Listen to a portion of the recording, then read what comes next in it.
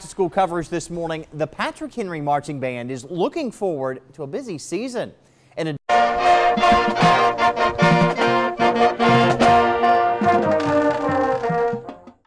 addition to football games, they're going to be marching before a large crowd in Florida as they take their Disney-themed show to Main Street USA at Walt Disney World in November. I'm super excited. It's going to be so cool marching down Main Street USA with 70 of your closest friends. It's going to be like one of those once-in-a-lifetime opportunities. Hearing about past trips is what got some students interested in marching. We had some visitors come into Woodrow, where I went to middle school, from Patrick Henry, and they were just telling us about all the cool things they did, like the Pearl Harbor trip in 2014, and that's what really got me into it, seeing, what the musicians can do on the field. Now, the band will hold several fundraisers this fall to help pay for the trip.